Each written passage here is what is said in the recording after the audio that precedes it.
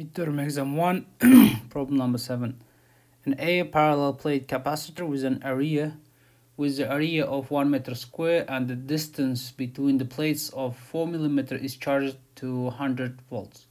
What is the surface charge density on the positive plate of the capacitor? Assume that the permittivity of free space is 8.85 times 10 to the power of minus 12.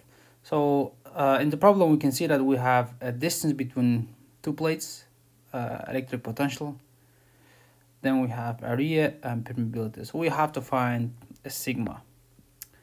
By formula, sigma is equal the total charge divided by the area, or charge divided by the area, right? Then we also have formula for the capacitor. C is equal Q over V, or it's equal also permittivity of free space times area divided by a D. Okay, so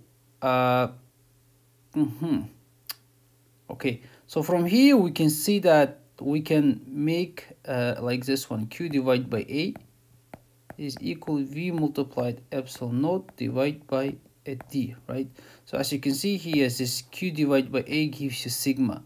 That means it's equal to the sigma. Now if you plug the numbers for the final formula, V dot multiplied epsilon naught divided by D, if you plug numbers you should get the answer.